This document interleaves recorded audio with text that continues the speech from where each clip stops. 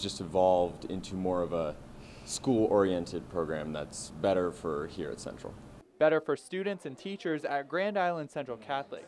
Each and every day, students take a break from their classes to talk about anything going on in their lives, school, or community. The kids will come in sometime, maybe they've seen a movie that they want to talk about, or maybe something's happened at the school or in the community that they want to talk about, whether it's a suicide, whether it's something great that the community or the school has done. Staff say this alternative method teaches students how to treat one another and avoid bullying altogether.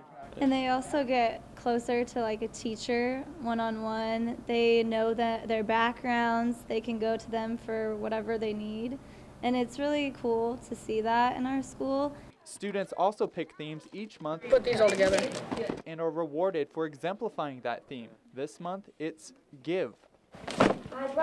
To really make people not bully each other, you want them just to learn how to treat each other with respect. And that's really where it started from. Tanner Kaler, KFXL Nightly.